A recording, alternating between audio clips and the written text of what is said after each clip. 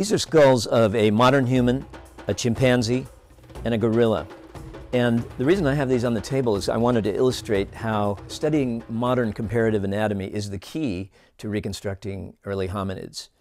So there are muscles that move at the side of your head as you chew. You can feel them changing shape at your temple. And they're attached differently in these three species.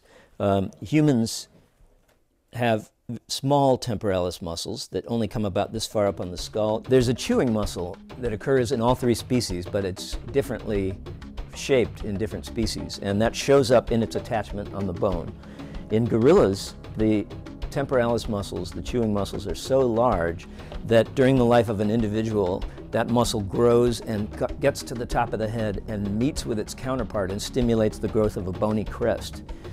Humans and chimps don't have large enough chewing muscles to make such a crest. But when we discover a fossil skull that looks like this, and it has such a crest, it's not a big mystery what that crest means. It means that this individual had large enough chewing muscles to develop this bony crest, and that tells you that those muscles went all the way up on the head and met with their counterpart on the other side and stimulated the growth of this crest.